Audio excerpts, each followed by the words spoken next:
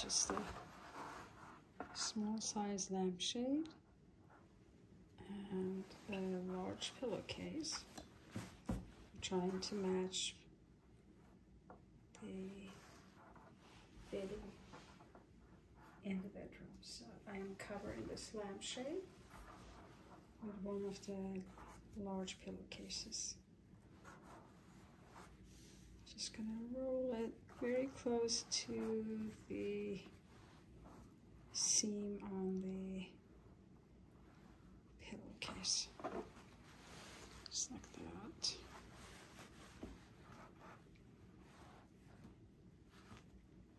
Okay,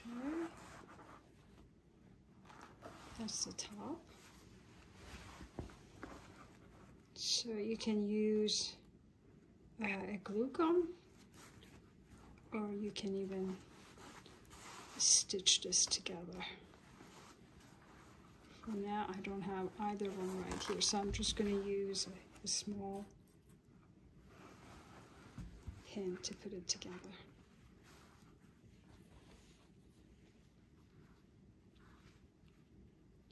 And I love this lampshade, but sometimes just white is not that exciting, especially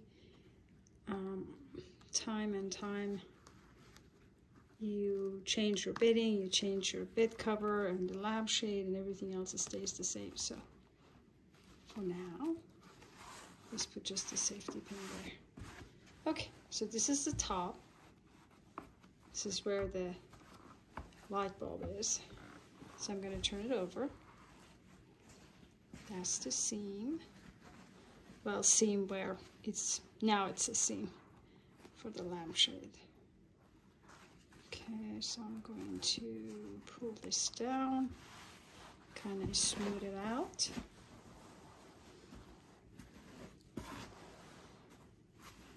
And this is a very nice pillowcase. It's all cotton. You can use really any kind with your extra pillowcases. I like the basic colors, and for spring usually I do some florals, but for now I just picked one of the just one color. Okay, yeah, just a little glue gun would be perfect right here.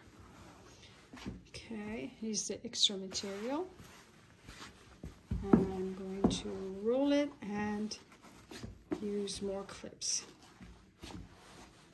Just trying to smooth it out.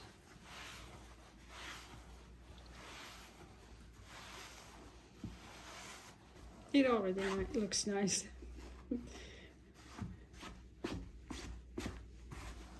It's nice to change things around, especially in the bedroom. As if you have a brand new bedroom again. Okay. Now I'm just going to fold the extra fabric. Here's how it's going to look like. So I am just folding the extra fabric up like that. You can easily cut this in half and use a glue gun, but I didn't want to ruin the pillowcase. I don't think I'm going to be using it again. This is one of those extra pillowcases that I just ordered with the sheets to have just like extra accent pieces on the bed. So, and like I said, it's a very nice cotton, so I didn't want to just ruin it. But just like that, just fold it in.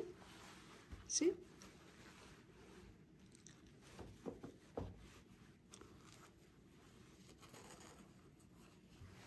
Just go around.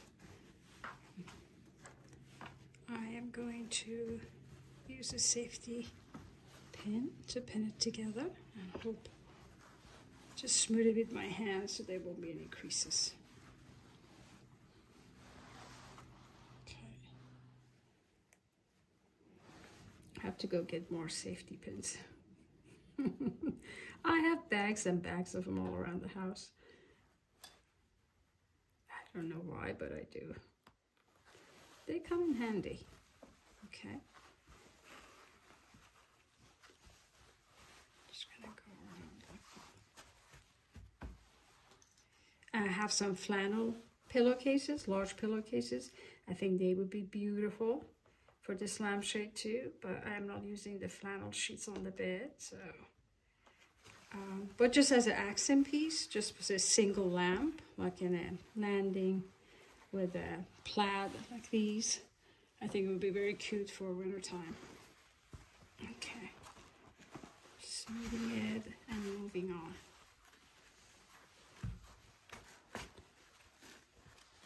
Fold it again, bring it up.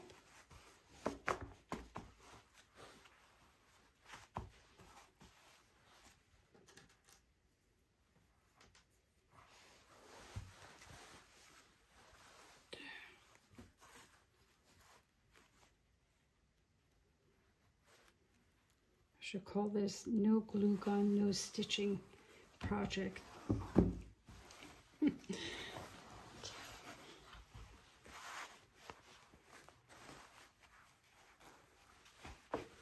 It doesn't have to be a perfect line, but for some reason I think if I keep it nice and clean and tidy, it would be better. It would come out nicer. I can also fold it and make little pleats like this, right? But just a straight line is fine for this small shade.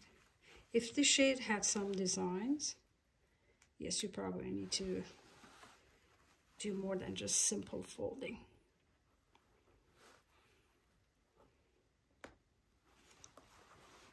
Okay.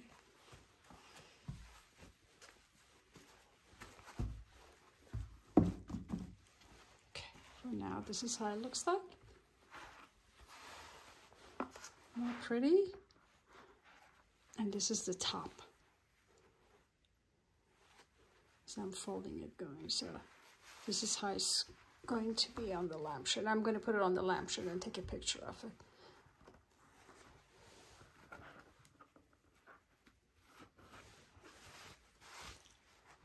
Nice.